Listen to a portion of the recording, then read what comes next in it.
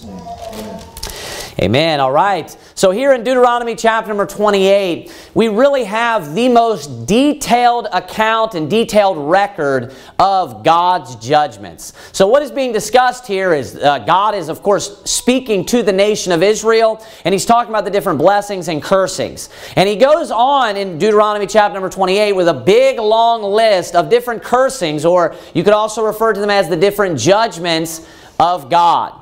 And one point that I want to make early on here to try to make sure that everybody has their mind right, they have the right perspective and the right focus on the judgments of God, because oftentimes we can emphasize certain judgments or certain things in the Bible a little bit more than others, and we can lose perspective of God's personality and things along those lines. Oftentimes when we think of the judgment of God, of God's judgments, we think of things supernatural, like Sodom and Gomorrah. Or we think of things supernatural like the wrath of God that's poured out in the book of Revelation in the end times. We think of things supernatural like the plagues. Many of the plagues that smote Egypt and Pharaoh were supernatural. In a mass way, they were supernatural.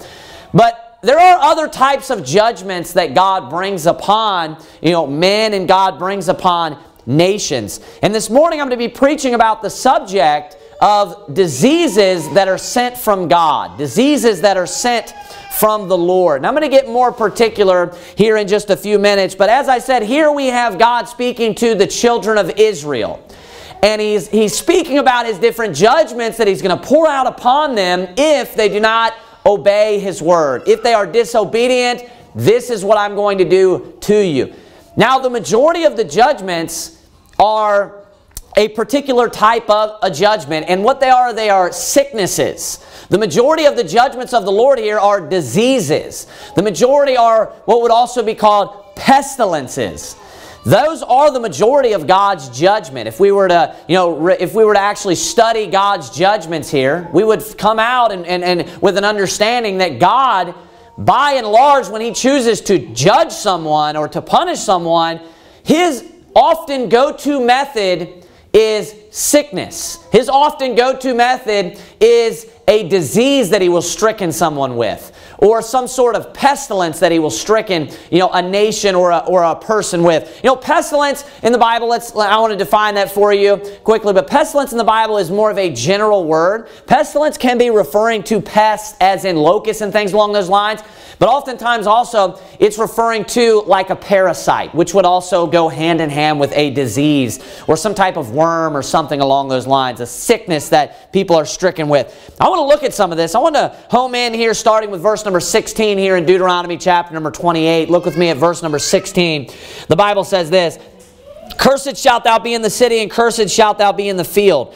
Cursed shall be thy basket and thy store. Cursed shall be the fruit of thy body, and the fruit of thy land, and the increase of thy kind, and the flocks of thy sheep. Cursed shalt thou be when thou comest in, and cursed shalt thou be when thou goest out. The Lord shall send upon thee cursing. So right there he was just being generic. He's like, hey, I'm going to curse you. Everything's going to be cursed. That's his point. Now I want you to look at what the curses are. He says, vexation and rebuke in all that thou settest thine hand unto for to do, until thou be destroyed, and until thou perish quickly because of the wickedness of thy doings, whereby thou hast forsaken me. Now he gets specific in verse 21. What are going to be the curses? What is he going to do exactly? The Lord shall make the pestilence cleave unto thee, until he have consumed thee from off the land whither thou goest to possess it. So right there we see something, referring to a disease or referring to a type of an infestation. Look at verse 22. The Lord shall smite thee with a consumption. Again, that's a type of sickness or disease. And with a fever, of course, that's a symptom of a sickness. And with an inflammation, again, this is a type of a symptom of a disease or a sickness. And with an extreme burning. And with the sword, and then he says, and with blasting and with mildew, and they shall pursue thee until thou perish. Now the majority, the vast majority, 75% of the things that were mentioned there in those few verses, when God starts to become very specific about how He's going to punish the nation of Israel, is He mentions diseases, He mentions pestilences, and He goes through different types of symptoms that people will have. Inflammation, right? the fever, the consumption, just all of these different things. And consumption is talking about something, spreading. That's what that means. It's spreading. I want you to also, in Deuteronomy 28, skip to verse 27 now. Look with me at verse 27. The Lord will smite thee with the botch of Egypt. That is, again, a type of disease. With emerods, and with scab, and with the itch, whereof thou canst not be healed.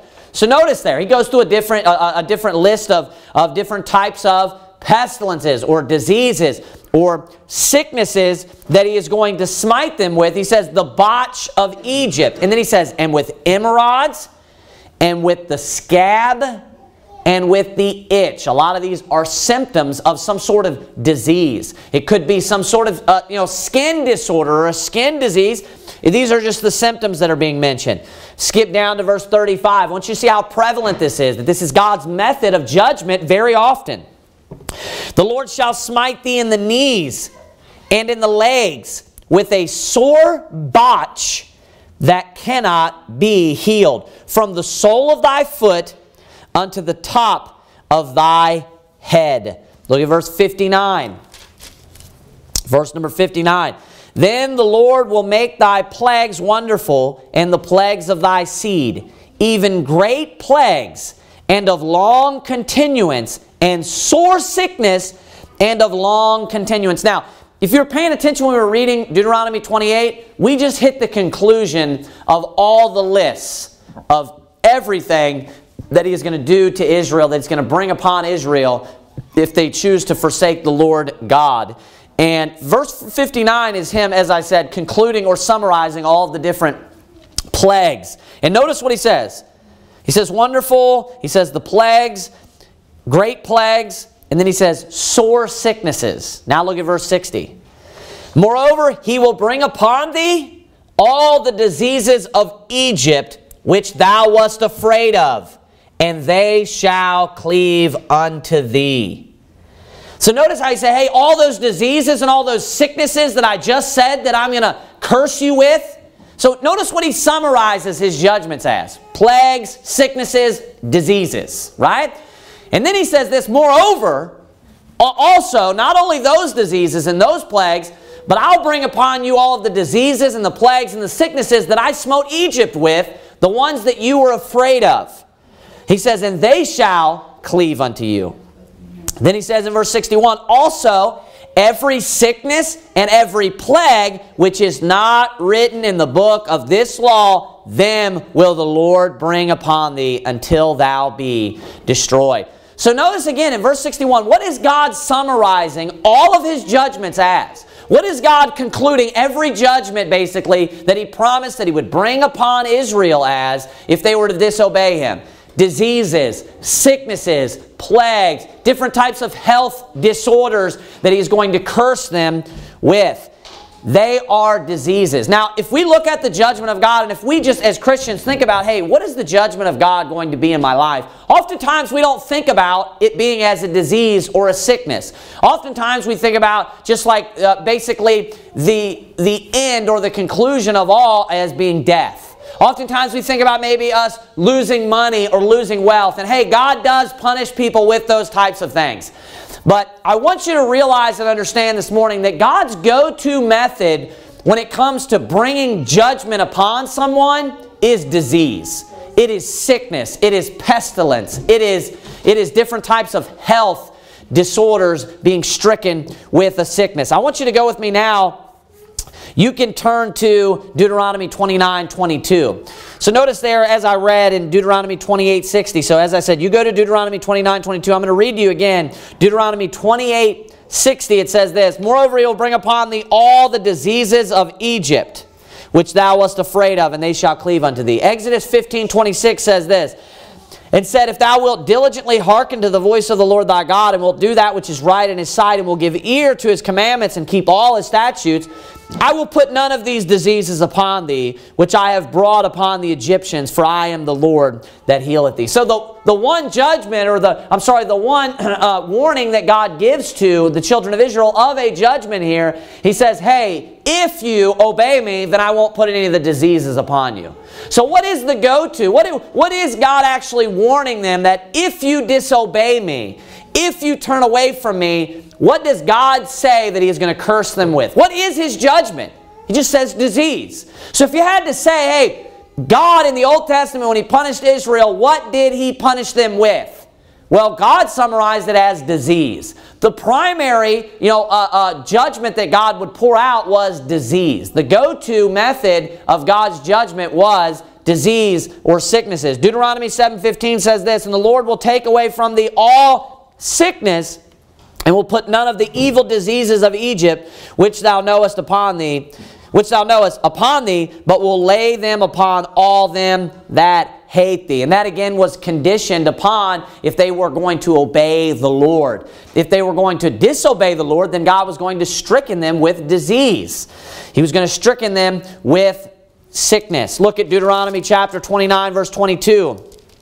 So that the generation to come of your children that shall rise up after you, and the stranger that shall come from a far land shall say, when they see the plagues of that land and the sicknesses which the Lord hath laid upon it. So there, I want you to notice that when people are going to come, what are they going to notice? They're going to notice the judgment of God. And what is the judgment of God? It's sicknesses. It's plagues that God has stricken the nation of Israel with. Now I want you to go to Numbers chapter number 11. I just want to now look at what are some of the diseases that God stricken or smote the nation of Israel with during the time while they were in the wilderness. So, of course, what we just read about was basically right when they were led out of Egypt. They went to Mount Sinai pretty quickly. And when they were at Mount Sinai, that's when they received the law of God. That's when God gave them these warnings. Now let's look at what were the majority of judgments that God poured out upon the nation of Israel. Numbers chapter number 11, verse number 33 is what I want to look at first. It says this, and while the flesh was yet between their teeth, ere it was chewed, the wrath of the Lord was kindled against the people. And the Lord smote the people with a very great plague. I want you to turn to Numbers chapter number 16. Numbers chapter number 16. Now what is it referring to when it says a plague?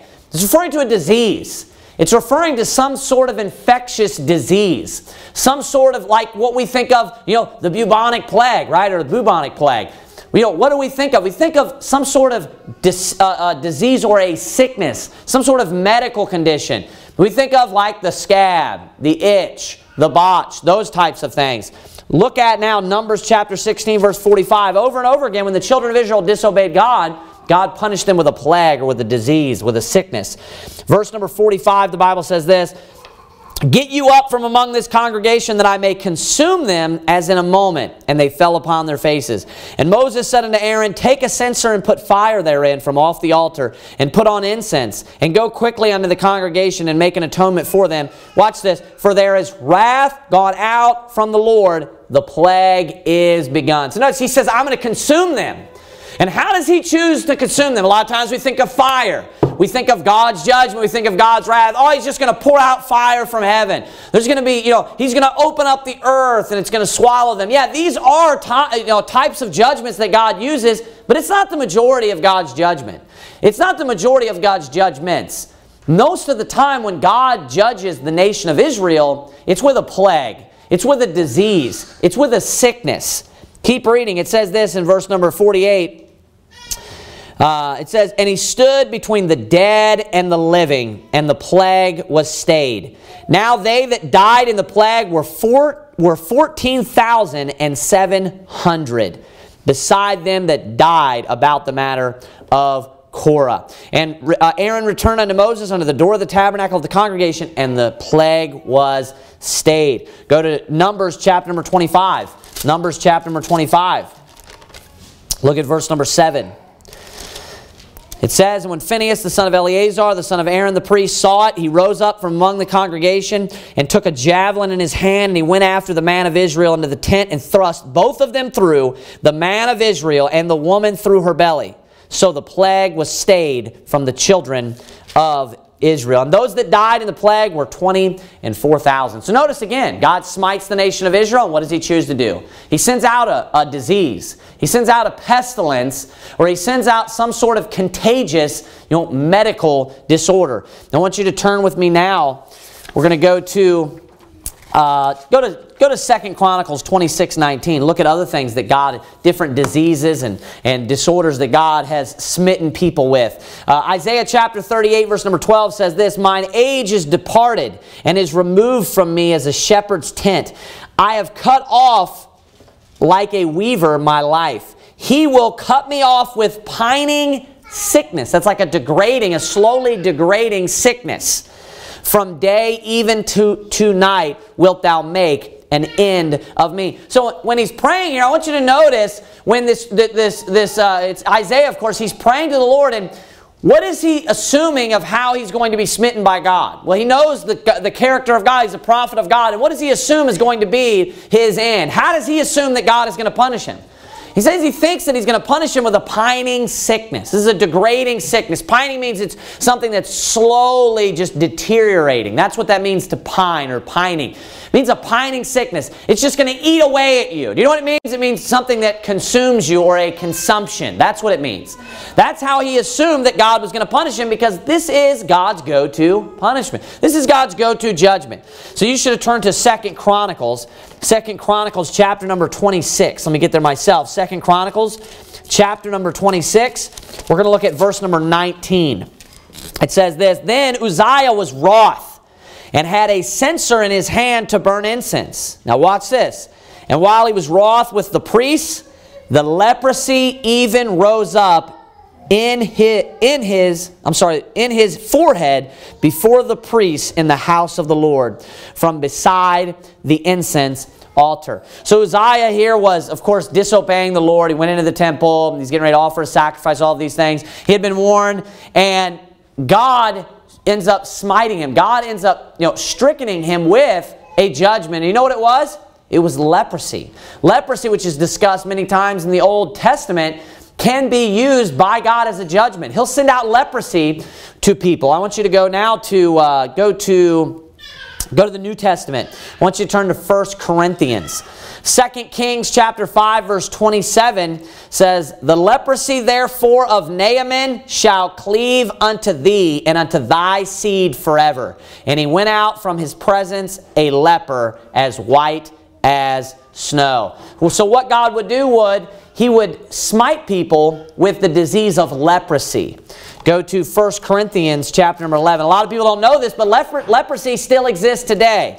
And it's primarily located in the region of India. It's toward the Mediterranean area, and people even in the Mediterranean region still will contract leprosy. And it is basically an immunity issue. And you break out with, as the Bible describes it, with just huge scabs and sores all throughout your body, rashes throughout your body. And it's an immunity issue. It's kind of like what cancer does. Cancer just eats away at your body. It's a disease inside your body that is consuming you, where it is eating away all of the good of your body. It's cells that are attacking itself. That's what leprosy does. It's a pining sickness. It's a consuming sickness that is slowly eating the person's body, eating the person's immunity, and causing them to, and it lowers their immunity and causes them to become sick easily as well. And then they'll catch another sickness or another disease and die of it. A lot of times that's what happens with people when they get cancer.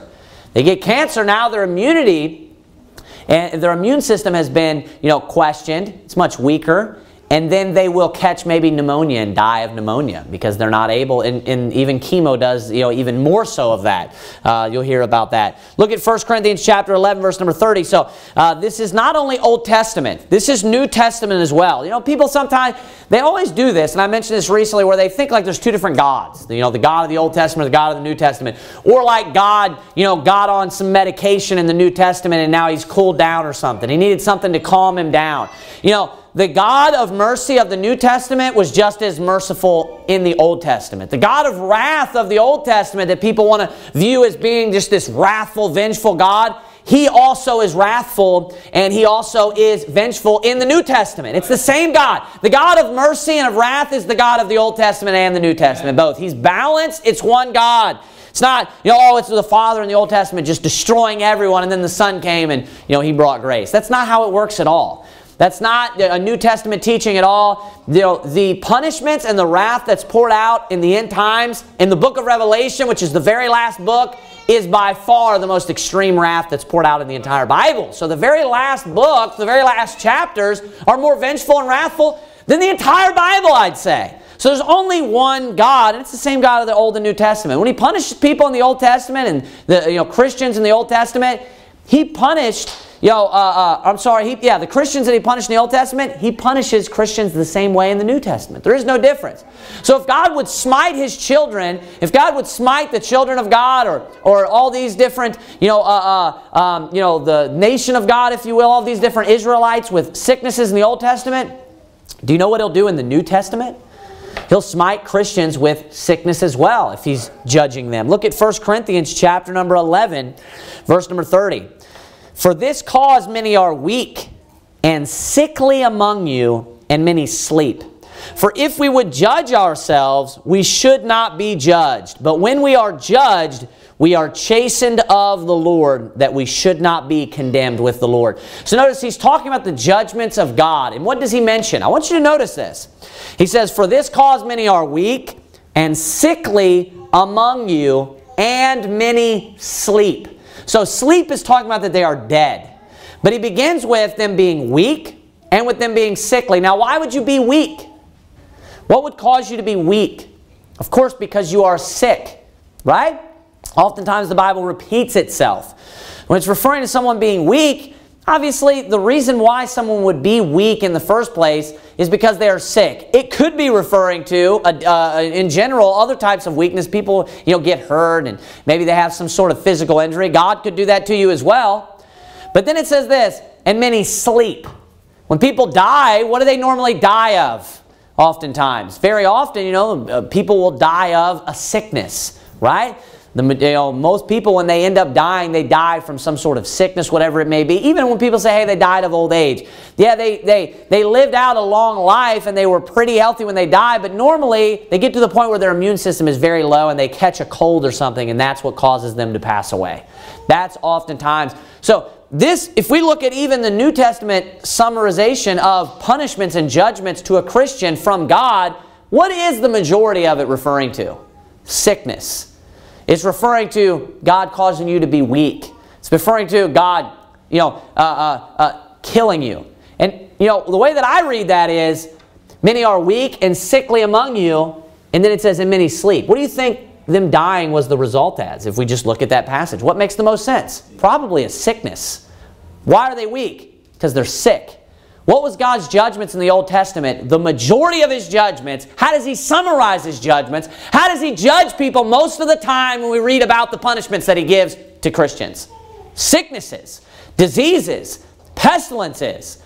That's how God would judge people. So if we were to see a judgment from God today, do you know how God's probably going to judge you if you're disobedient to Him? Most likely it's not going to be you losing your money and things. He could do that, yeah. But you know how God's character is? If we study out the Bible, we get to know God. Do you know what's more likely?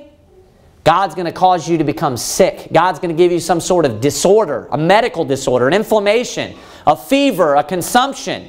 God's going to give you a botch. He's going to give you some sort of, itch or scab or rash that could spread throughout your body. Do you know why? Because it's meant to put you into misery. That's why. When people just die in a car accident, obviously the judgment's just over. But you know what's much, much worse? Is when you got to go through day in and day out a life of sickness. There's not much worse than just living a life of how bad is it when you get a bad sickness even, like a fever or something, like the flu? If you look at some of the most miserable times of your life, when would you say that they were?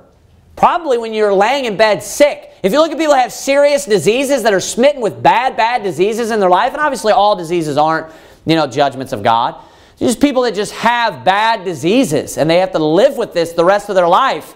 You see how miserable these people are? Many times you hear people say, I'd rather die than have to go through this. And that's the purpose of the judgment. It's meant to bring misery. It's meant to bring unhappiness. It's meant to punish you and for it to be unpleasant.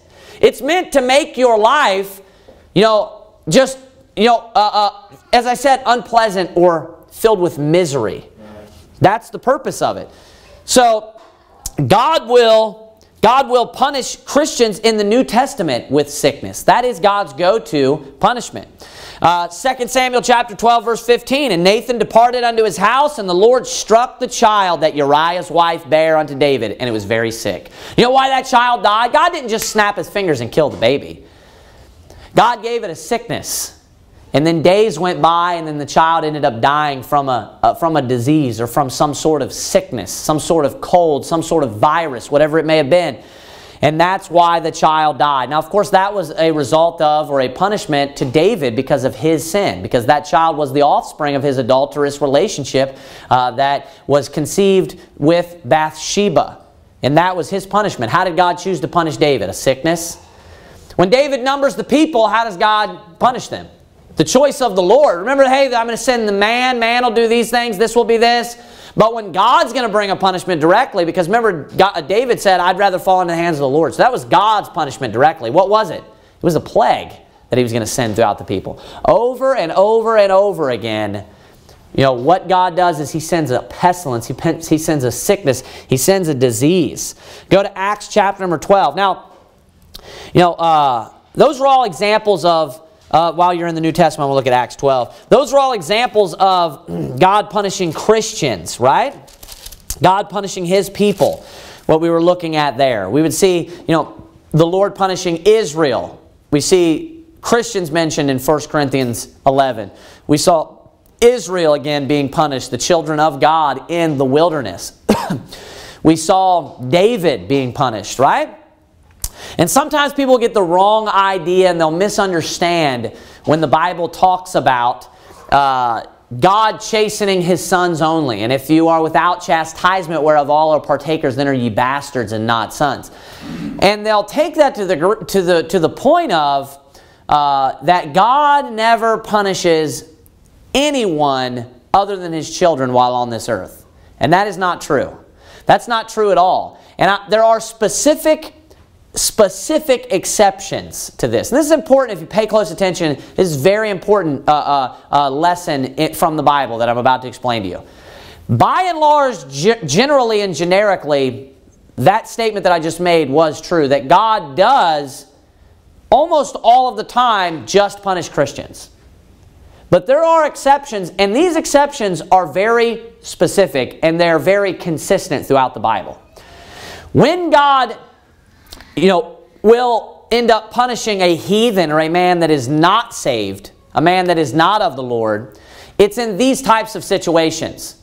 Almost every time, and this is like 99% of the time, it is a man who is persecuting the children of God. And I mean, this is almost every single example that you can think of. Now, if we go through some of those, we have Pharaoh, we have Haman. God brought, of course, is very clear that He brought the punishment upon it. We have, of course, Nebuchadnezzar, and that's why Babylon ended up being destroyed ultimately in the end as well. It's almost every time, and you can go through these, you can go through a list in your own mind, try to think of all the different people that were heathen men that were punished throughout the Bible. Almost every single example. Almost the only time when God will punish a heathen man, a man that is not a child of God, and He does punish them while on this earth and strickens them with a disease or something along those lines, it's because they are, Sennacherib is another example, it's because they are oppressing the children of God, oppressing Israel in the Old Testament or persecuting Christians. I'll give you another perfect example, Herod. Look at Acts chapter 12, verse 23. And immediately the angel of the Lord smote him because he gave not God the glory. And he was eaten of worms and gave up the ghost. Now this is talking about King Herod, right? And it says that God smote him, and it says, and he was eaten of worms. Now this is, I'm sure you say, well, what do you mean eaten of worms? It's a disease. Do you know what it's called? Well, we call it intestinal worms. He was eaten up from the inside is what happened here. God smote him with a disorder, a pestilence. That is an example of a pestilence. But we would also refer to this as a disease. It's a parasite. It's an internal worm or an intestinal worm that God, smote him with. And then, what the worms do is they're a parasite. They eat off of whatever is inside of your body. So they'll eat your food, and they'll live inside your guts. They'll eat your food, and then you know what they'll do? It'll go further than that, and then they'll start eating you. To the point where they poke all of these different holes into your colon, and they're just eating your guts, basically, until you die of this disease, until you bleed to death, all these internal wounds. It's a very, very, miserable death. It's a strong vexation, as God refers to it as. But why did God smite, Herod? Of course, it says because he gave not God the glory, but what do we know about Herod? What are the things about Herod? What was Herod well known for? He killed John the Baptist, didn't he? But also, I want you to look at verse 1. Notice this. In the very beginning of that chapter, it says this. Now about that time, Herod the king stretched forth his hands to vex certain of the church. And he killed James, the brother of John, with the sword. So notice what Herod was known for. Now, he's a heathen man. He was for sure not saved. He was not a child of God. And what did God do to this man? He ended up smiting him and killing him. Now, you can go through example after example, and I've actually preached a sermon about this, and I've done this, and I've studied it out. When God punishes a heathen man, almost every time, and I don't know of any exceptions, so I'm kind of giving the disclaimer, almost. Almost every time in the Bible, if not every time, what the purpose of that punishment is because they were persecuting Christians, or they were hurting or harming Christians. They are oppressing the children of God. Go to 1 Samuel chapter number 5. 1 Samuel chapter number 5. Here is the nation of the Philistines. What we're going to read about here in 1 Samuel chapter number 5. So God smote Herod there, is what we saw, who is an individual man. But not only that, God will punish nations sometimes. And He'll punish them for the purpose of them oppressing the children of God. That's the reason why He would smite them. Now, there is the exception of the Canaanites. And the Canaanites were particularly judged by God and by the children of Israel so that they could inherit the land of Canaan. That's why that they were judged, for that very specific reason. If you look at the heathens, as far as the country of heathens and godless nations, these pagan nations were often judged for their persecution of other nations, for their persecution of the nation of Israel, specifically, of nations of God. Look at 1 Samuel chapter 5, verse 6. And the king and his men went to Jerusalem unto the Jebusites, the inhabitants of the land, which spake unto David, saying, Except thou take away the blind and the lame. I'm in 2 Samuel. You guys are thinking, what are you reading here? An NIV? Go to 1 Samuel chapter 5 is where we are going to read. Verse number 6 is where I'm going to begin. It says, But the hand of the Lord was heavy upon them of Ashdod. This is the Philistines. And he destroyed them, watch this, and smote them with emerods, even Ashdod and the coasts thereof. And when the men of Ashdod saw that it was so, they said, The ark of God of Israel shall not abide with us, for his hand is sore upon us, and upon Dagon our God. They sent therefore and gathered all the lords of the Philistines unto them, and said, What shall we do with the ark of the God of Israel? And they answered, Let the ark of the God of Israel be carried about unto Gath. And they carried the ark of the God of Israel about thither. Look at verse 9. And it was so that after they had carried it about, the hand of the Lord was against the city with a very great destruction. And he smote the men of the city, both small and great, and they had emerods in their secret parts. So notice here that he's punishing the land of the Philistines. He's punishing the land of those of Ashdod and those that were the Philistines at that time. Now, this is obviously a godless heathen nation. Now, they took the ark, and that's one of the primary reasons why they're being punished right now as well. But they stole the ark through battle when they defeated the Israelites. And the Philistines are known all throughout the Old Testament of continually, and all throughout the book of Judges, continually oppressing the Israelites. And that's also another example of God judging heathen nations. Why did He judge heathen nations all throughout the book of Judges? In that 400 time period, for their oppression of Israel. And they would cry unto God, and then God would punish the heathen nations for the oppression of Israel and for the persecution of the children of God. Now, as I said, Philistines is a heathen nation. So we have examples in the Bible of God punishing heathen men also. And He'll punish them with His same go-to method. And what is it? Diseases, pestilences, sicknesses. Over and over and over again, He'll punish heathen men and heathen kings with this. And why does He do it? For their persecution of Christians. We have examples of God punishing heathen nations, not only just heathen men. Why? And how? Well, He punishes the people that are specifically oppressing Israel, oppressing Christians. And how does He do it? What is His method of punishing these people and these nations? It's by disease. Now, what are emerods? That's actually mentioned in Deuteronomy 28 when we read through that list. A lot of people think that it's hemorrhoids because it's a very similar spelling. Emerods, that the word formed from, our modern day word, hemorrhoids, came from emerods. Now, that doesn't mean it's the exact same thing. It could have came from that, but it doesn't mean it's the exact same thing. And that would explain why it's in their secret parts. It's talking about, obviously, in their private parts is what that means. That's how people would word things today, right? In their normally are identifying male and female anatomy. That's what they're talking about. And they were smitten with emerods. I've also heard say that it could be like a tumor type thing. I'm not exactly sure what it is, but either way, this was something that brought great misery, that brought great affliction, that brought people were, it says that they were destroyed. So this is a plague of a disease or a sickness in their secret parts. That's a very sensitive area, is the reason why He struck them there. If you look at different bodies different parts of your body that have different degrees or levels of pain, that area, if there is a sickness or disease or something, it's much more painful in that area. So that's obviously why He did that. So it makes sense that it is a type of a hemorrhoid or something along those lines. But this was a serious type of hemorrhoid, if that's what it was. This was a serious plague that God had sent upon them. I want you to go with me now to the New Testament again. I want you to go to Revelation chapter number 14, verse number 6. Revelation chapter number 14, verse number 6. And, God did the same thing to Israel as well, punishing them with a disease in their secret parts. He says in Isaiah 3:17, "Therefore the Lord will smite with a scab the crown of the head of the daughters of Zion, and the Lord will discover their secret parts."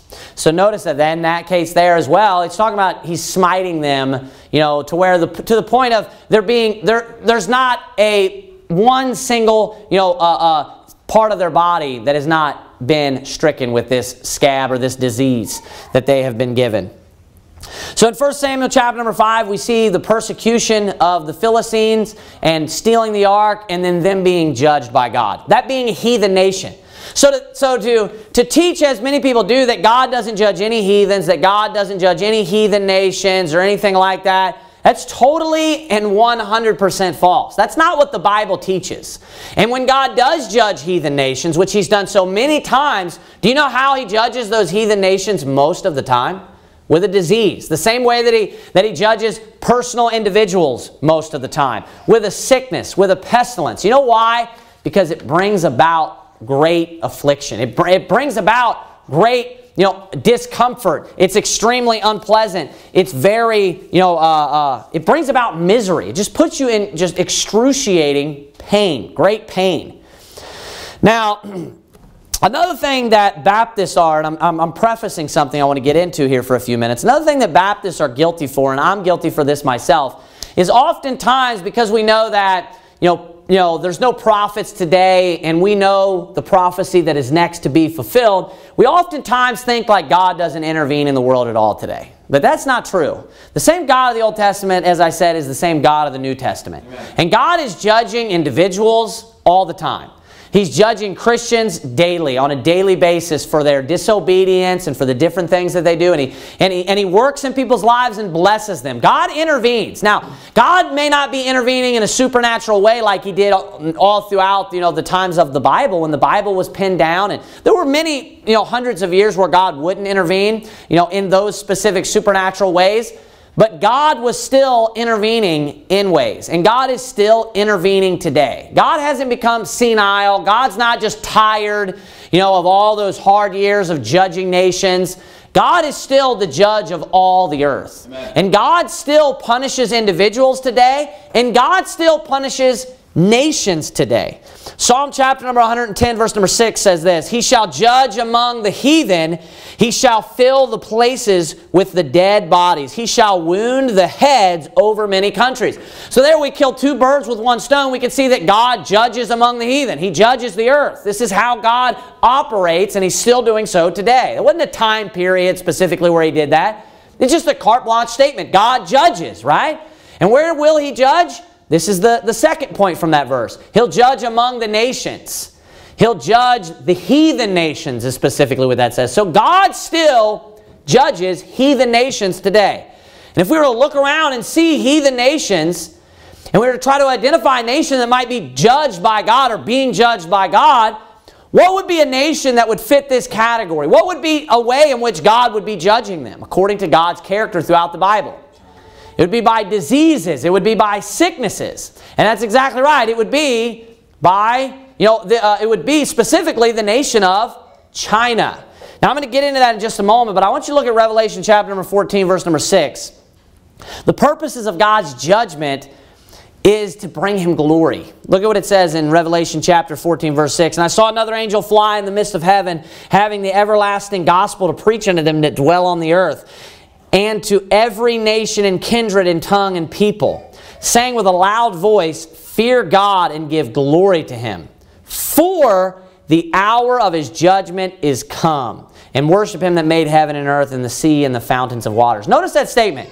Fear God and give glory to Him, for the hour of His judgment is come. And there's many times throughout the Bible, and a couple of other times actually in the book of Revelation, where God talks about people giving Him glory.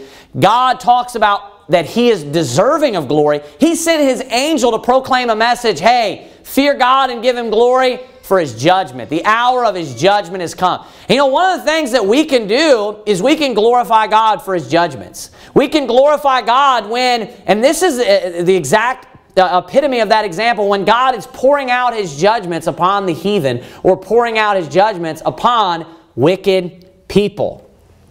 Now, as I said, and Brother Hall ruined the subject of the end of the sermon, which is very interesting. No, I'm just kidding. Is the country of China. The country of China is an ideal and perfect example of a nation, a heathen nation that is just continually being judged by God. Now, I'm going to give you a little bit of the history of China. Now, China has, from its inception, been a godless, pagan, idolatrous nation just filled with false religion, and they're filled with a bunch of God-haters is what that nation is filled with. A lot of people don't know what China is like because they're so closed off from the public, and I'm going to talk about why here in just a minute. So we don't get a lot of information about what goes on in the nation of China. But China is a very godless nation. It's an extremely godless nation. And it is a nation that has historically hated the Bible and has historically persecuted believers of the Lord Jesus Christ and believers of the God of the Bible.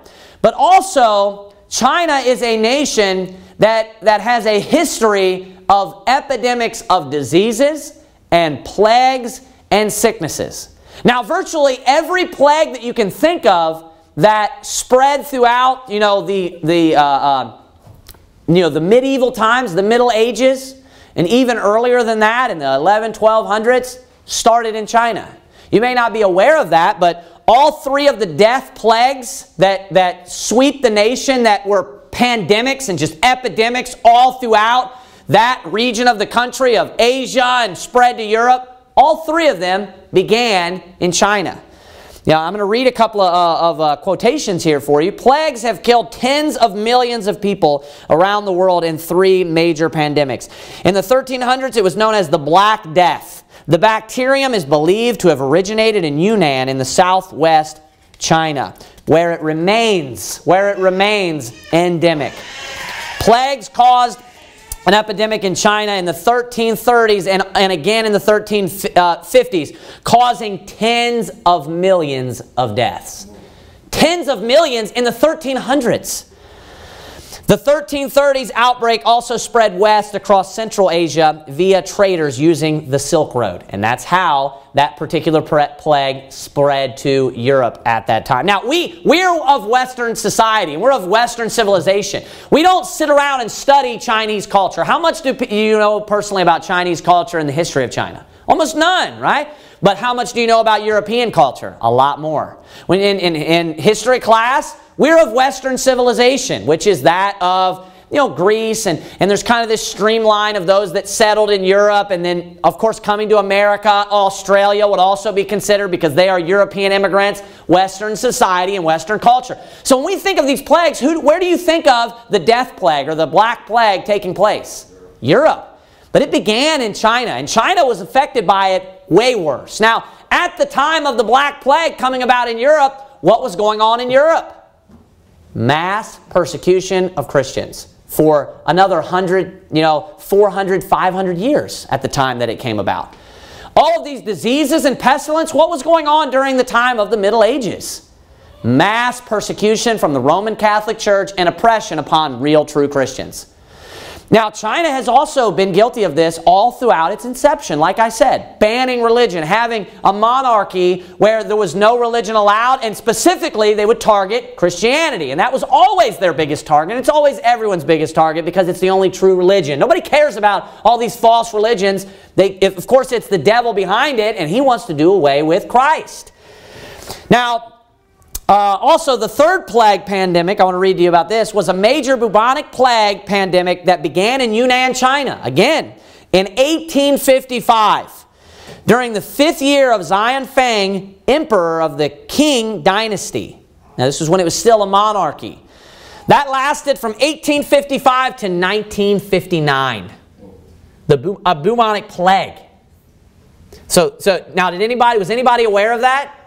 Tens of millions of people died throughout that period of time, 1855 to 1959. In 2019, people are still getting the bubonic plague. In fact, 28 people in China's Inner Mongolian province are now under quarantine because a hunter caught the plague after eating a wild rabbit. Authorities reported Sunday. This was November 21st, 2019. So people are still being affected by that same plague today in the nation of China. A lot of people wonder why those in China, when you see pictures of people walking around in streets and walking around in urban areas of downtown cities, what do you always notice that's very, very odd about the people in China? All of them have on these face protective masks every time. They have on, the dust mask or the face protective respiratory mask, right? What have you heard was the reason why? Bad smog, or maybe you thought or heard that it's just because they're very health conscious, right? That's not why. It's because the nation of China, that land in particular, everywhere where they live, is just smitten and is permeated with disease and sickness and plagues constantly. Right. Over and over and over again. And they know... look at all of the different plagues. Study just the last 100 years. Study just the last 30 or 40 years and look at all the sicknesses and diseases that break out there. And that's with them taking the extra precaution of wearing the mask all the time. Which that's a pretty big precaution. Constantly living your life when you're walking every day to and fro in the streets wearing a mask every day. That's major. That should prevent a lot of diseases and things, doesn't it? You see people working in hospitals all the time, and a lot of times, the staff members do not contract or do not catch these different diseases. Why? Because they have the face protective mask on. China is smitten with such, severe and sore diseases that everyone is getting sick all the time anyways. And what is the reason why? Why would that be? Now, I'm going to go through some of the history of China that you're probably not aware of. And I looked this up quite a bit, and I learned a lot about it as well. Some of it I knew, some of it I did not know. As I said, China has always been a pagan, heathen nation. In most areas, most people don't know, a lot of what I'm getting ready to go over right now, but China has been a godless, Christ-rejecting nation all throughout its inception, the beginning of it. All throughout history, it has not only been a heathen nation, but it has been known for its persecution of Christianity and those that believe the Bible. They are very well known for that. And that's back as far as you can go. Now, the famous example of this is the most brutal tyrant that has ever walked this earth, and his name is Mao Zedong. Mao Zedong, you can pronounce it. Sometimes it's pronounced in English, but Mao Zedong is how it's pronounced in Chinese, in China. Mao Zedong was the infamous tyrant, and he reigned in China, and I will refer to it as a reign, in China during its major revolutions. There was 2 major revolutions that took place in China, and this was throughout the early parts of the 21st century. So that's Mao Zedong. He was raised rurally with parents who were farmers, and eventually went to school and was educated. Many people were not educated, that grew up, more rurally, and they grew up in a farm, right? So he ended up becoming educated, and he went to universities. And during his time at universities, he learned the ideologies and the philosophies of a man named Karl Marx. This is actually where he learned this. He learned English, and he read books, and he read a lot on Karl Marx. Now, Karl Marx is the founder of modern-day communism. Of course, communism in different facets has existed in nations, but modern-day communism, the founder of that is Karl Marx. And he looked up to Karl Marx, and he believed in communism. He believed in that system of government. Now, Karl Marx, of course, was a rabid atheist and a rabid evolutionist. And his philosophies are based upon God-hating beliefs.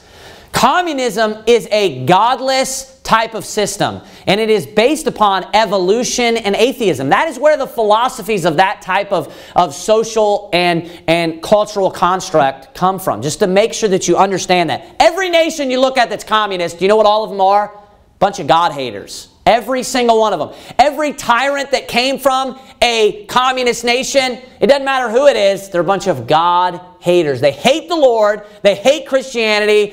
You can go through all of them, and they're all the same way. All the nations are the same way. They're very atheistic nations, right?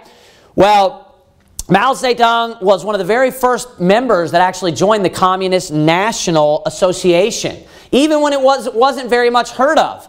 He, at this time, joined Joseph Stalin. He was a part of it, and he was one of his heroes, and he met him personally and was friends with Joseph Stalin. Of course, he is the head of the Soviet Union, who was also a mass murderer, God-hater. He is a communist. Mao Zedong eventually grew in influence and power in the nation of China, and this was during a war that was going on with China and Japan. Well, China, being split like this, needed to come together because there had been this division that was going on, that Mao Zedong was growing in kind of a rebellion, right? It was outside of the government. But then the government at this time is like, hey, we need to unify. So he contacted Mao Zedong, and they came together and they defeated Japan.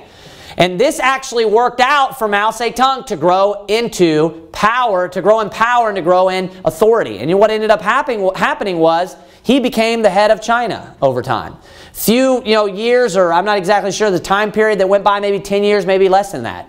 But he ultimately became the president of the nation of China. Now in 1912, I don't know if you're aware of this or not, but 1912, that's when China ceased from being a monarchy for, they were a monarchy for centuries and centuries. Back like China is a very old nation. All the way back to like the 200s BC, they were a monarchy all the way up. So literally, I mean, just a long time, over 1,000 years, they were a monarchy, and they became a communist country in 1912. Now, this was right around the time, and even before this, Mao Zedong was a communist himself. And obviously these things were being taught in universities. That's where he was, learning them. So they were moving away from the system of a monarchy where there was a king. So he became the president of China eventually, and this is when things began to change drastically. In 1956, and this is major in history, is when he started what's known as the Cultural Revolution. The Cultural Revolution. And basically what it was he wanted to get rid of Western influences and anything that had to do with Western society. He wanted to completely get rid of any influence of Western society. Now, this had to do, of course, with capitalism and things like that. But let me tell you this. If you study what took place, do you know what he wanted to get rid of? And exactly, Christianity. Do you know where all of the ideologies of Western society are founded upon and predicated upon? Christianity, our Christian beliefs. They're based upon the Bible. So what Mao Zedong really wanted to do was he wanted to get rid of Christianity. So what do you think was banned at this time? Christianity. And what do you think started to happen? They started to persecute Christians. Now, I want you to remember, they were already persecuting it before that. They were already persecuting Christianity and Christians before that, but it ramped up big time when Mao Zedong started he proclaimed, he made a proclamation and sent out all of the information that the Cultural Revolution has began. You know, we are out with Western society, and he made a declaration and a decree that Christianity was banned. And he began in mass amounts persecuting and harming and hurting Christians during this time. So the state started to control everything. Now, under Mao's rule, between 40 to 65 million people were murdered. 40 to 65 million people. He was displacing people, moving them from cities out to rural areas. He was torturing people. He was forcing people with a gun to their head to bury their children alive. To stand there and bury their own children alive. Can you imagine that? They were just taking children and like tossing them into rivers like babies. Like these were some of the recorded types of ways that they would harm, hurt, and torture. And who do you think they targeted the most? Christians. Tens of millions of Christians died during this time. People that were still practicing Christianity. He wanted to get rid of Western society. And what is the structure and the skeleton of Western society, of all of our beliefs? Christianity. That's what he was targeting, and that's what he hated so much. Mao Zedong was an atheist. He was an evolutionist. He hated God, and that's what he wanted to do, is he wanted to rid his nation of Christianity. The Cultural Revolution, yes, of course he hated Western society, but he hated it because he hated Christianity. It is branded by Christianity. That is what you think of when you think of Western society. What formed and fashioned every area and every contour of Western society. Christianity. So what do you think he did? He banned Bibles. He's famously known for making the statement that the Bible is a book of cults and Christianity is the biggest cult. These are things that Mao Zedong did. He grew in personality, and he's one of the most famous examples of a personality cult that has ever taken place. People worshipped him. They made idols of him. They carried these idols around.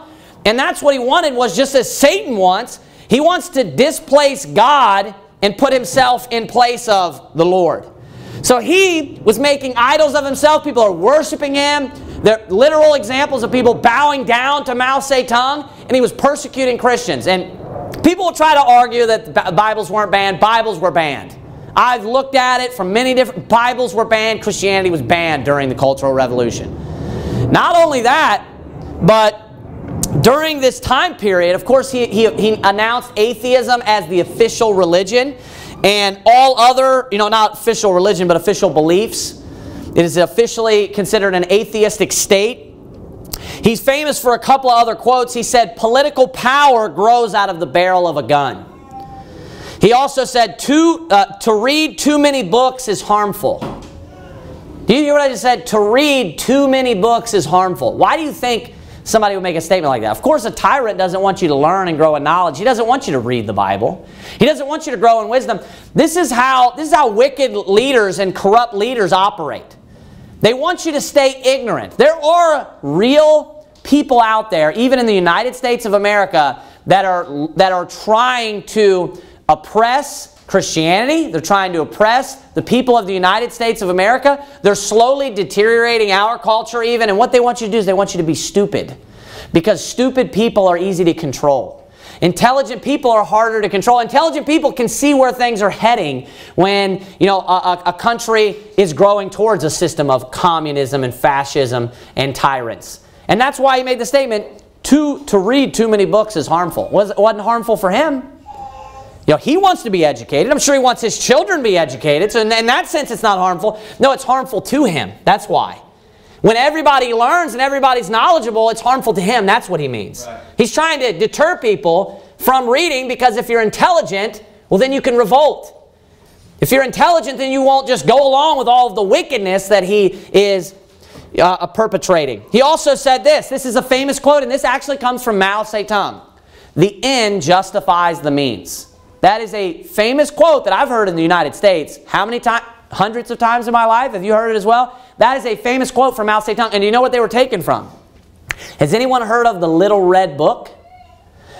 When the Cultural Revolution started, Mao Zedong had a small little book. It almost looks like a vestment Bible, or a pocket Bible. And in this book, there's just hundreds of Mao Zedong quotes. It's like Proverbs of Mao Zedong. These were issued to every single Chinese citizen, and it was compulsory reading. And they checked to make sure that you knew the book and that you were reading it.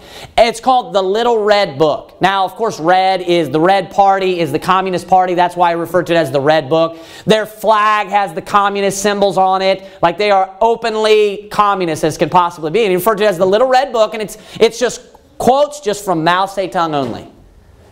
I mean, it's the example of this sociopath. He's the perfect ideal example of a sociopath, of a tyrant. And what do they always want? They want themselves to be worshipped. So they're trying to do away with Christianity. They're trying to do away with the Lord and with Christ. So, you know, he was a super, just wicked, evil man. And he ended up dying in, I believe, the 70s. I'm positive. It was the 70s. I don't remember exactly when. But he died in the 1970s around some time. And things cooled down a little bit. It was still a communist country, and people were still persecuted, and specifically Christians were still persecuted. But if you study China and you look at headlines and news, articles and things like that, it's very obvious over the past 5 years or so that there's been a big ramp up. It's been vamped up as far as the persecution of Christianity. Now, a lot of people think and will say, all these idiots that are in support of communism or socialism, or whatever you want to call it, it's all basically the same thing. But a lot of these people that are ignorant will say, like, oh, there's religious freedom in China, because their constitution says that you have religious freedom, right? All the different, just as a side point, do you realize all of the different nations that had things written in their constitution but they're not practiced? There is freedom, to own a firearm in the United States today, but it's not complete freedom. Not at all. Our rights it's said, that they're not supposed to be infringed. That means, like, the fringe is the border of something. That means you're not supposed to even mess with them at all. Not even to the outskirts of it. You can't touch it at all. And our rights, as far as the Second Amendment, is a perfect example where our rights have been infringed. Where there's states that have literally banned, like, any, the capacity is like, I can't even remember exactly what it is, but it's anything above like 15 or 16 now. Do you know what I'm talking about? I can't remember what it is. But a lot of nations have things written in their constitution, but they don't practice them. So these are the requirements, and this is how religious freedom supposedly works in China. I want you to listen to this. All churches in China must be registered with the nation. They must be registered with the nation. You have to be a registered church. In order to exist, you must be registered. There are only 5 religions that are sanctioned or allowed, if you will, in the state or the nation of China. Buddhism, Taoism, not Roman Catholicism, it's Chinese Catholicism, and they're not connected with the Roman Catholic Church at all. And then, what are the other ones? Islam, and then there are certain branches of Protestantism. And Baptists do not exist, by the way, in China. They're not allowed to exist. They stamp them out immediately. They're immediately, destroyed and extinct. So those are the types of churches and types of Protestants. Super heavy Catholic style. Presbyterians, I looked them up. Those are the ones that exist. The overly Catholic, they're basically Catholics. All of their members must be registered. If you are not a registered member of the church, registered not just within the church, you have to be registered with the government in order to go to that church. or you cannot attend the churches. So every church must be registered in order to exist.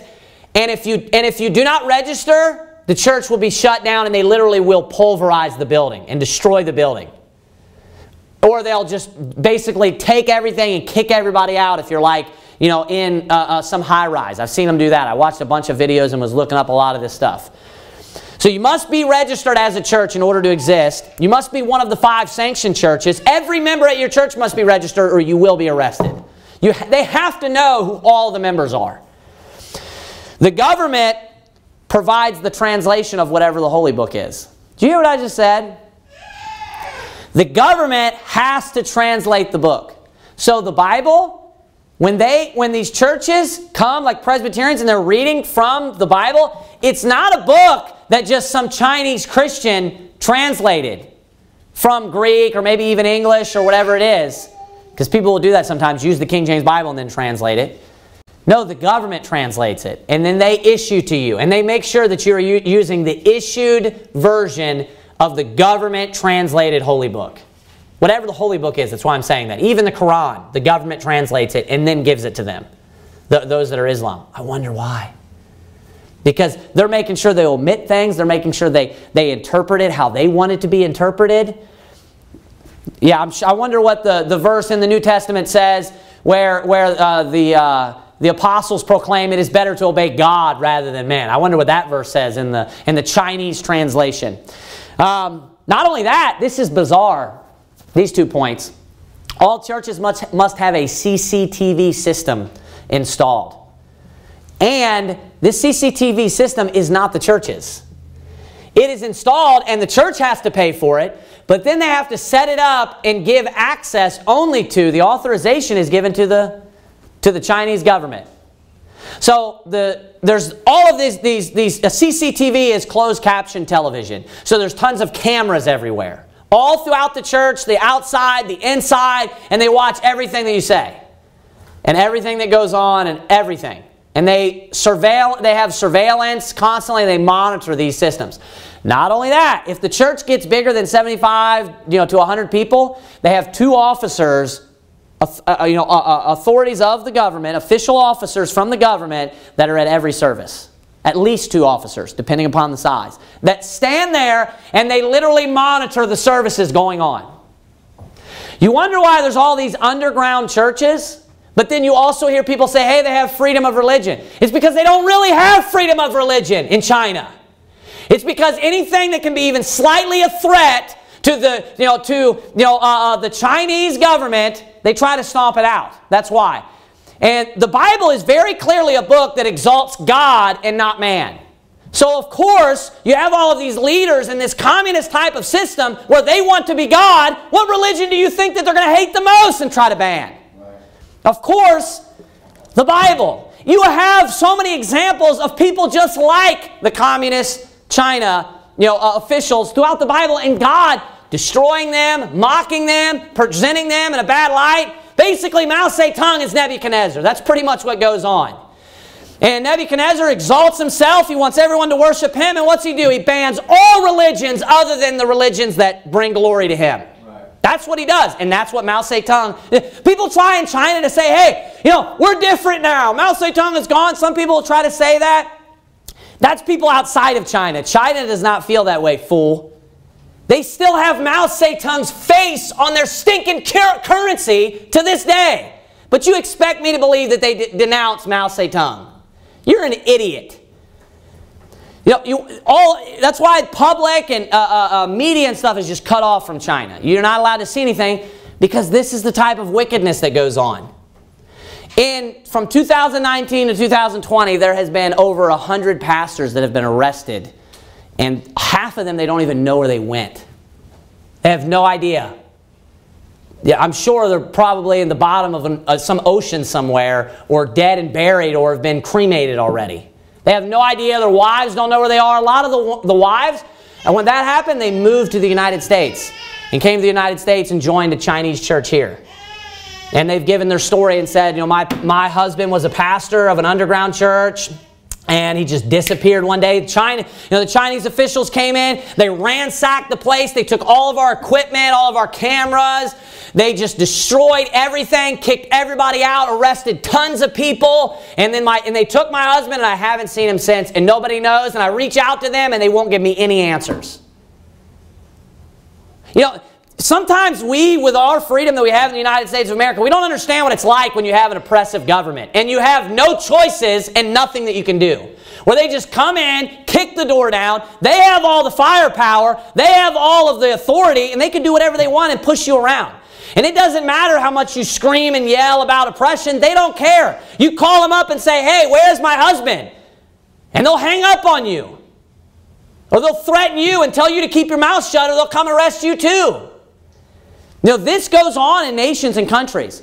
China is probably, it's for sure one of the most godless heathen nations, and I would say it's probably the most godless heathen nation that exists on the earth to this day. Constantly, even still, they're persecuting Christians, any sort of fundamentalists. You know what they do to some of the pastors that they know where they're at? They arrest the pastors, and then they're in prison in like these horrible conditions. They torture some of them. And then they also, one thing they do commonly is they put them in these rehabilitation centers where they literally sit there and try to brainwash them and indoctrinate them with the ideology of the government. Worship the government. Believe in the government. You know, any sort of fundamentalism that you believe, they'll try to get you out of that. And one of the things they try to do is get you to believe in evolution. They teach evolution big time. That's what some of the pastors said. They try to cram that down your throat because evolution and Christianity are polar opposites of one another. You can't believe both. And people are idiots that try to say they're Christian evolutionists. No, the Chinese government understands. They try to get people to believe in evolution, to reject Christianity, to not be a fundamentalist. Just, yeah, you can preach the Bible, but this is the things that you're allowed to preach. And any crosswords, any bad criticism that you put forward about the government, they come in, they shut you down, and they throw you in a cage, or they kill you. Yeah, so this goes on in nations all the time. Now, why do you think that China is just like this nation that's just constantly being just stricken with plagues? Between I thought I had it down here, 1959 and 1967, during Mao Zedong's rule, tens of millions of people died. Do you know why? It was a huge famine. Between 1959 and 1967, tens of millions of people died because of a famine, because of pestilence. Now, do you know what? Do you know how long the bubonic plague went on? Do you remember? I read it, 1855 to 1959. So they went through that plague for 100 years. Again, it says tens of millions of people in China died during that period of time. But then, just between 1959 and 1967, immediately after that, a famine plague began. And tens of millions of people died in just 8-9 years because of this terrible famine that went on in China during that time. There's a recent outbreak, and I don't know if you know how big this is. It's all over the news, of course, of a virus that's going around called the coronavirus. The coronavirus. This is not a coincidence. This is not just, that this nation just has all these problems, just the area of the world that they live in. It's not a coincidence at all. That all of a sudden this new president that comes in, he vamps up all of the persecution on Christians, tightens up all of the different rules and regulations, and kicks more people out of what they do already allow of Christianity. Killing Christians, beating Christians. There's been public videos that have been posted to YouTube where they just come in and just beat the living crap out of Christians in their churches, shut the church down, and people were able to hide a phone and somehow get that uploaded, and then it spread. There is, they rose in their persecution of Christians, according to some sort of national, not even a Christian organization, like a world organization. I can't remember what it is. 27% in the past year. 27% in the past year they've risen as far as being where they are on the charts of the nations that persecute Christianity. And then all of a sudden in the past year, they've just had all these other plagues. We see the bubonic plague arise again. And now we see an epidemic, a pandemic called the coronavirus.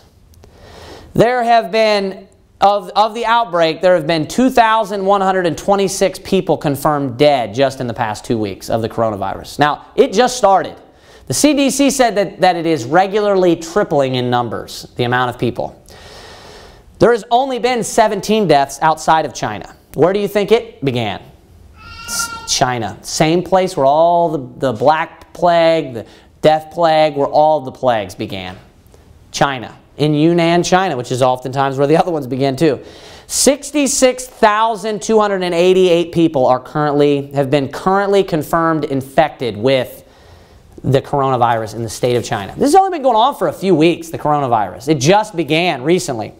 And as I said, the CDC says that these numbers are tripling, like on a regular basis. They have a count of the deaths. They have a count. People are now, from China, are obviously bringing it to other areas. There's been some people in New York that have caught this. And what is it? It's a disease. It's a sickness. It's a plague. Do you know what it is? And I'm guilty of this as well, where I just think, oh, it's just some sort of disease or disorder. You look around at the nations today, and when things break out, the first thing you think of is not that it's the judgment of God. You actually put that in the back of your mind. I am 100% positive after studying that nation, after studying this subject and studying the Bible, I'm just as sure that the coronavirus is a judgment of God that I am that AIDS was a judgment in the United States. Amen. That I am just as sure of the both. Coronavirus is a judgment from the Lord. It's a sickness and a disease that God has smitten that nation with, just like He did so many other times to that nation, because of their persecution and their mistreatment to Christians. And if they continue to persecute Christianity, all of these true believers, these born-again believers, they're having to hide out, they're having to hide and read their Bibles, they're having to fear every day whether or not they're going to lose their life. All of these leaders and all of these people, they're going to be like Herod. They're going to be like all these other nations, the nations of the Philistines. These nations where God judges them. You know what He does? He judges them with a sickness and with a disease and with a pestilence. And He smites them with the botch and with the itch and with the scab. So when all of these godless heathens die, they die scratching and itching. They die in misery. They die in depression. They die in just affliction. And just the worst, most unpleasant conditions that you could possibly die in. God doesn't just take their life most of the time. God puts them just in just complete misery is what He does. That's the perfect word for that, where their life just ends in a horrendous way. I can tell you from the arm of the Lord. Amen. His arm is stretched out against them because of their persecution against Christians. And all of these stinking fools, like Mao Zedong, these godless antichrists who try to raise themselves up and be God, their time only lasts for a little while. It's very short. The time that they have on this earth, but you know what it is? I mean, you look at the life of Mao Zedong and you think, man, he lived it seemed like God didn't really stricken him that much. His entire life, there was a plague going on his whole life. His whole life. And then, during the end of his life, like the last 10 years basically of his life, there was a famine that killed tens of millions of people. But not only that, when he died, just like the rich man, he lifted up his eyes being in torments. Amen. And he's going to be tormented the rest for all eternity. There is no rest. For all eternity. Just an eternal existence of just torment and punishment. And here's the thing. As Christians we hear, and this is a major flaw in a lot of Baptist churches today, where it's always pray for everybody. We want everybody to be saved. Praise the Lord. Well, we do want everybody to be saved. But there are people, in general, we want everybody to be saved. But those people, sometimes that God wants to be saved and that we would have wished that they would have been saved, they move so far away from the Lord where they become the enemies of God. Where they become, what the Bible refers to as they hate God. What we would call God haters. Just kind of transposing those two. Where they hate the Lord, and the Bible says that God gives them over. God no longer wants them to be saved. The Bible talks about people that God blinds their eyes. And many times in the Bible, God will speak about His judgments upon nations where He is just putting people in agony and misery and pain and affliction and vexation, where people are screaming out just the worst conditions imaginable. But God will talk about how that brings Him glory and how that brings Him praise. Amen. We should praise God for the judgments of the Lord. Amen. We should praise God. I'm not embarrassed of God's judgment and God's wrath. I'm not embarrassed that people would look at the judgments of the Lord and say, man, that seems a little bit cruel. Sometimes that's what people deserve. Right. And some of these wicked, godless nations, they have no idea why they have to walk around every day with a mask on. Nobody else has to do that. But it just so happens to be the nation that persecutes Christianity in extreme measures, not even close to any other nation. And they have a long history of it. So I'm not even questioning about the coronavirus. And to be honest, I was in the beginning. I kept thinking about it because I heard people saying it. The coronavirus is the judgment of God. The coronavirus is the judgment of God. And I thought to myself, well, you seem pretty quick to say that. A lot of people seem pretty quick to say that. But oftentimes what it is we might be a little bit slow to say that. Right. To see God's hand stretched out and God punishing people and things happening in people's lives. Like, well, I don't want to say too quickly, that they're being judged by God. Oftentimes we're erring on that side. But when you look at the nation of China and you look at the things going on and you see their mass persecution of Christianity, I had heard about some of it, but I had no idea until I looked it all up.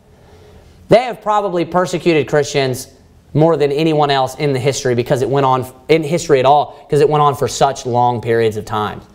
They are the most godless, heathen, pagan nation that exists.